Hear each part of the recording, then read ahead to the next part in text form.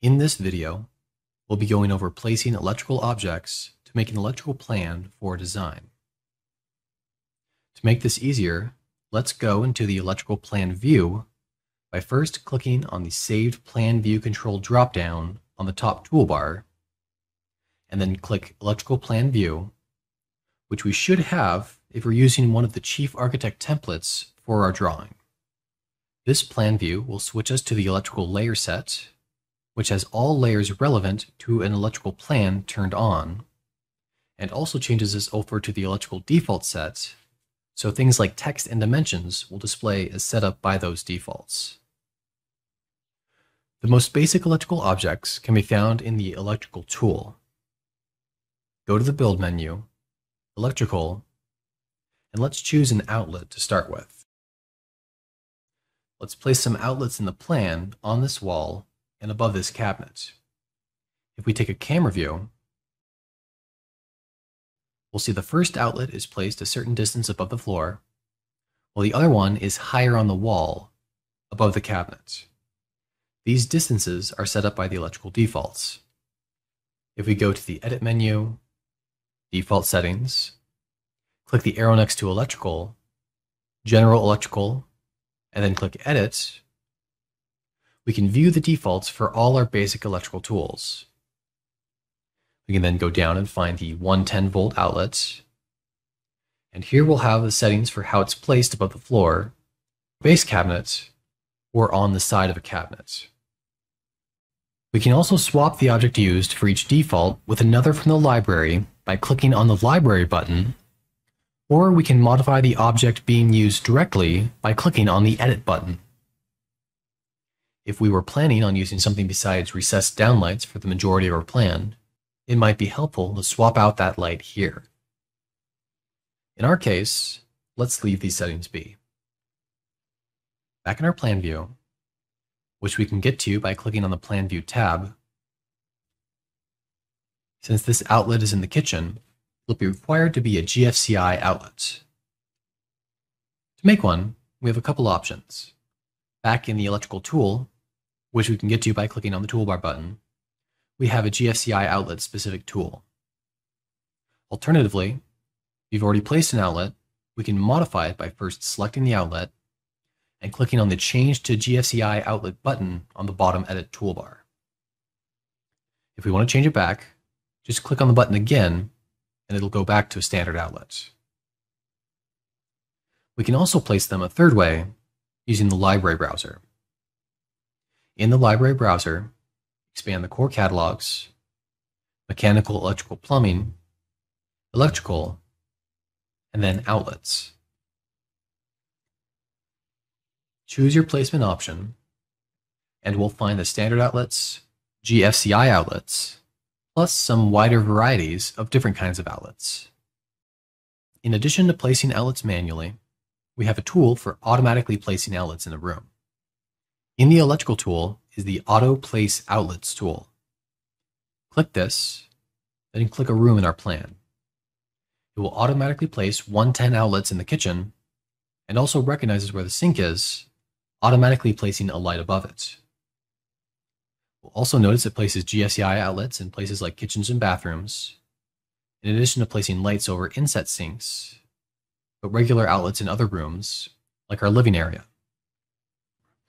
After we've automatically placed the outlets, they can be moved and adjusted just like any manually placed outlet, like using copy-paste. Since we have a sink in our laundry room, we'll need to convert the auto outlets to GFCI outlets, and we'll need a 220 volt outlet for the washer and dryer. In the Electrical tool, we also have quick access to the 220 volt outlet tool, and we can select the remaining outlets and click the Convert tool to change them all to GFCI. We can also place light fixtures in much the same way. Go back to the Electrical tool and select Light. This tool will place different objects based on where you click. For instance, if we place one here on the ceiling, on the interior wall, then one here on the exterior wall, and take a camera view, we'll see it placed a recessed light on our ceiling a sconce on our wall, and a lantern sconce on the outside wall, all according to our defaults for our electrical tools.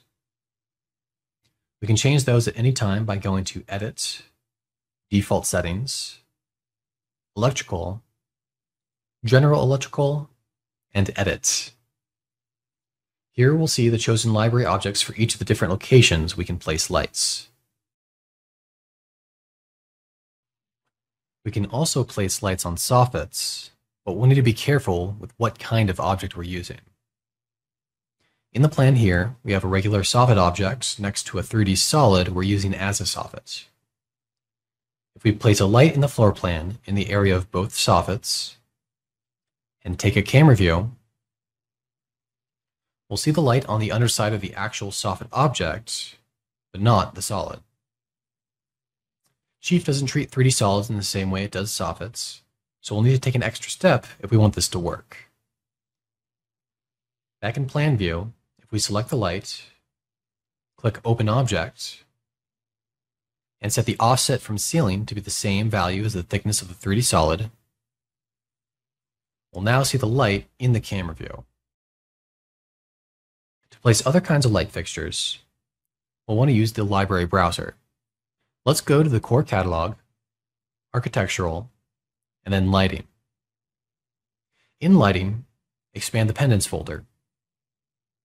In this example, let's place a blown glass pendant, and next to it, place the industrial pendant. From here, let's create an elevation view looking at both of them by going to the 3D menu, create orthographic view, then wall elevation. If we select the blown glass light, we can use the edit handle at the bottom to elongate it to get it to the height we want above the island. This doesn't work for all pendants, however. For example, if we try the same with this industrial light, it will warp the overall object instead. It's important to be aware some of our library objects aren't set to be adjusted in the same way. For this one specifically, it's due to the chain holding the light instead of it being a single wire or pole. Let's delete the industrial light, and back in our floor plan, copy the light fixture to the other side of the island. Placing lights under cabinets is just as easy. In the library browser, still in lighting, we'll find a cabinet folder.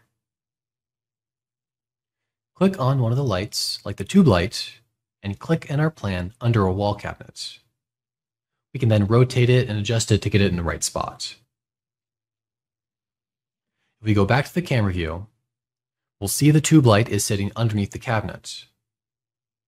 We can select the object and click Open Object to view its specification. In this case, we'll see the offset from ceiling value is 0 inches. In this case, the light recognized the underside of the cabinet as the ceiling. For any light fixture, we can modify the light data, like light type, intensity, and color, in the Light Data panel. We go over lighting in more detail in our videos on rendering. The last thing we'll go over here is placing switches and connections. In our electrical tool, click on the switch tool. While this is just a single pole switch object, you have additional kinds of switches available in the library browser. Left-click to place a switch on a wall. I'll place a couple in the room here. Like other wall-mounted objects, switches have some specific settings. If we select one and click Open Object, on the General panel, we'll see a distance from wall value. This can be increased to move the switch a distance away from the wall. For instance, if we have some other type of object that would normally be conflicting with where the switch is, like a 3D solid. Let's leave that at 0 for now. Now, before we make the connections, let's take a look at the connection defaults. Go to the Edit menu, Default Settings, click the arrow next to Electrical, click Electrical Connection, and then Edit. In here, we can modify the new segment angle, which is the angle between each segment of the spline, and the curvature ratio, which affects how much the connection line curves between each object. We can also go to the line style panel and modify these values as desired. We'll leave these settings alone for now and click OK, and then Done. Now, still with the electrical tool, click on the electrical connection tool and simply click and drag to create a connection. If we instead right-click and drag for the first connection, we'll go into the continuous draw mode. This means the tool will stay on the mouse without us needing to continually click and hold, and we can just keep left-clicking to create additional connections. Left-click on the same object twice to end the continuous draw mode.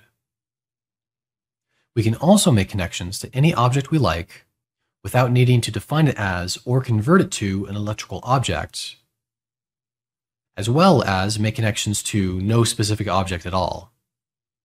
This allows us to fully customize the location of our connection lines. After we've drawn a connection spline, we can click on it and use the edit handle in the middle to adjust its angle. We also have smaller red edit handles at either end of the connection, which let us move the start and end points. These will change to a gray square if they're not directly connected to anything. If we use the electrical connection tool again to connect the light to a second switch, we'll see both switches in the circuit change to a 3-pole switch. This concludes our overview on placing and connecting electrical objects in a plan.